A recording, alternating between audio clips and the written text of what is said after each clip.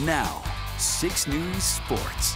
The Big Ten baseball tournament is off and running. The lights are shining bright tonight at Charles Schwab Field. And even though this is a double elimination tournament, these first round games, they are very significant. The last 14 champs won the first game. Michigan back in 2006 was the last team to lose the opener and go on and win the title, but they also played that tournament on their home field in Ann Arbor. Nebraska will be on the field tomorrow at 2 o'clock against Rutgers, and the Huskers have won 6 of their last 7. I always hesitate to use the term hot because I think it indicates the ability to be up and down. I'll gladly say right now I feel like we're hot. We've got a team that feels good about themselves. All it takes is just 4 more wins, and you can turn a lot of things around.